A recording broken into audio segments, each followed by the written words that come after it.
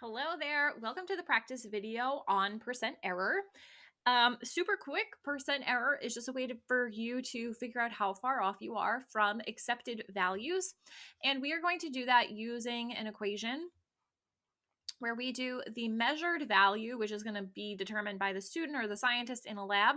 We are going to subtract the accepted value, which is what you'll find on reference tables, in the Merck index, etc.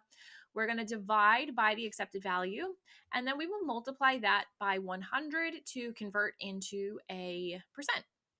Our results are considered valid if the percent error in total comes out to be less than 5%.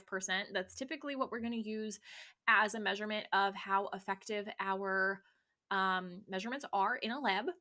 If we are beyond 10%, it means that there is some type of user error that's pretty significant. A lot of the time, it's going to come down to faulty equipment. But that's the idea of the percent error equation. It'll tell you how far off you are, and then you can potentially backtrack and figure out sort of what went wrong. Now, when things do go wrong in the lab, a lot of the time, all you have to do is write it very well and detailed in your conclusion paragraph. It's kind of rare in the learning process to have to go back and redo an experiment because it's so wrong. It does happen though, so don't be surprised. But I just have my students write in the conclusion what went wrong, because identifying the problem is a good piece of the learning process. So right now we're going to go through 3 problems.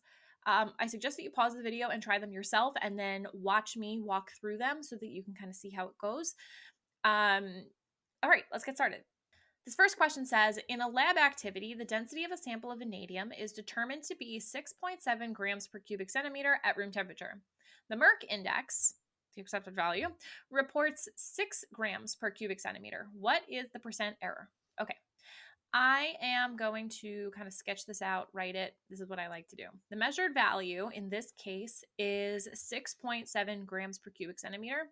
I know this because it says in a lab activity, the density is determined. That means whatever comes next is the measured value. So that's 6.7 grams per cubic centimeter. And the accepted value is what's going to be reported in the Merck index. And that is saying 6.0 grams per cubic centimeter. So that is what all of our collection of scientific data tells us. So I'm going to pop this into the equation to figure out kind of like how far off we are. Measured minus accepted over accepted. Sometimes you'll see measured as the experimental value, and the accepted as the actual value. Those mean the same thing. So the experimental value could be the 6.7. It kind of just depends on who taught you and what books you're reading, which version you see. I think measured and accepted is more common though. Okay, so measured value here is 6.7%, or rather 6.7 grams per cubic centimeter. The accepted value is 6 grams per cubic centimeter. I don't like to put units when I do the math. That's why I like to write my equations and then go and plug in just the numbers. It's not always the case. It's not always that simple, but when I can, I like to. Just helps me do the math a little bit better when there's less clutter. Okay, so up top, we are going to get 0.7, divide that by the 6, and I am getting 0.1167. So I will multiply that by 100 to convert it into a percent, and that is going to give me 11.67%. It's really just 6 repeating, but we don't do repeatings in chemistry. Unfortunately, this data is only reported to 2 significant figures, so my final answer should also have 2 significant figures, which is kind of stinky. And that is going to put me at 12%. Either way, this data is not valid because it is greater than a 5% error, which means that something is very wrong here. Likely the volume of this sample of vanadium was done incorrectly. The mass on a scale, a regular balance, is going to be kind of hard to mess up. Those balances are pretty reliable. It's probably the volume measurement. So that's probably what I would write in my conclusion paragraph when I got a 12% error. Ouch. Okay, let's move on. All right. In the second question, a student uses a triple beam balance and determines the mass of a metal sample to be 2.65 grams, but the actual mass is 2.82 grams. What is the student's percent error? Ugh. Okay. I just say that because triple beam balances are terrible. Okay, so the measured value is 2.65 grams. They're so easy to like get out of whack and be miscalibrated, and I can just see this being a problem. Okay, so that's our measured and accepted. I am going to write out my equation, measured minus accepted over the accepted value times 100, and that just converts it to the percent. Okay, so now something interesting is happening here. The measured value is 2.65, but the accepted value is 2.82. So this looks like you should get a negative value. We're going to divide that by the 2.82. The negative value here is really just telling you that whatever the accepted value is came under, whatever the measured value is came under the accepted value. So it's less than the accepted value. Positives and negatives in chemistry are really just not that simple. They're not the same as positives and negatives that you see in the real world.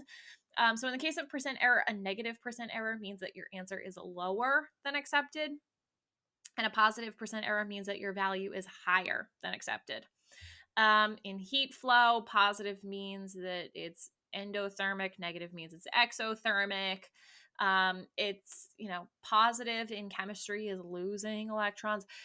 Positive and negative in chemistry is not surface level. So in this case, just remember that negative is not really a thing. It tells you something. It's not a negative number. It's telling you information about the number.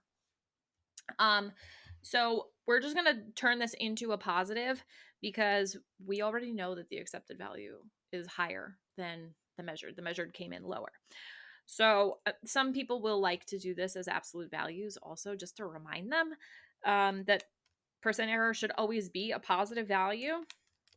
You can do it that way if you like. On top, I'm getting 0.17, and I'm going to divide that by the 2.82. And then I will multiply that by 100 to turn it into a percent. Let's add that. So my final answer is coming out to 6.03%, which is just invalid. That stinks. I'm telling you, it's definitely this triple beam balance. Those things very easily get out of whack and they're wonky. They can handle quite a bit of wear and tear, but a digital balance is going to be cheaper at this point and certainly more accurate. So not a fan of the triple beam balance. Final question here is a little bit tougher because we're not getting an exact value for the measured value. It says a student measures the mass and volume of a piece of aluminum. The measurement for the mass, I know this is mass because my unit is grams. The mass is 25.6 grams. And the volume is 9.1 cubic centimeters. And again, I know this is volume because the unit is cubic centimeters. That is a unit for volume. So it says the student calculates the density of aluminum. Boop. Okay, let's do that. Density, we know, is the amount of stuff you have in a certain amount of space. Mass divided by volume. So I'm going to pop that in real quick. 25.6 divided by the 9.1 is giving me a density. I'll write it. That is giving me a final density of 2.8 grams per cubic centimeter. Notice here it's grams divided by cubic centimeters. That's how I got my unit, grams per cubic centimeter. Okay, so that's what the student calculated. So we're going to label that D sub student to tell us that this is the density that the student came up with. And it asks what is the student's percent error based on their calculated density. The accepted value is 2.7. So now I'm going to go pop this into the percent error equation, measured minus accepted over accepted times 100 to turn it into a percent. I don't know what's with this app right now. Okay, so the measured value was the 2.8. The accepted value is 2.7. Divide by the accepted value of 2.7, and then we will multiply by 100 to turn it into a percent. So 0.1 divided by 2.7, the subtraction I can do in my head. Now we'll multiply it by 100 to turn it into a percent, and the answer I am getting is 3.7%. And that is a valid answer because it's less than 5%, meaning that whatever this student did, it's a little off, but not so off that it invalidates the data. Now, my guess, like I mentioned with that triple beam balance, if you're working with a digital balance, it's really hard to mess it up. The digital balances a lot of the time will tell you that they're not stable, but they also have kind of like a level that you would use to maybe hang a picture on the wall. They have the crosshairs and the bubble, and you got to get the little air bubble perfectly inside the crosshairs, and that's how you know that the balance is good to go. If it's a little off, it'll read your data incorrectly. So my guess is that this issue with the percent error probably came from the volume calculation, because volume, you're going to take this piece of aluminum and put it into a graduated cylinder, and that's going to be reading by eye, and it's definitely going to be tougher than asking the balance to read for you. So that's what I would write in the conclusion for this. Not too far off though, pretty good. All right, that was percent error. If you need to see the lesson again, I'll link that video below. That's all. Leave any questions you have in the comment section below the video. Subscribe so you don't miss the next practice session, and I'll see you there. Bye.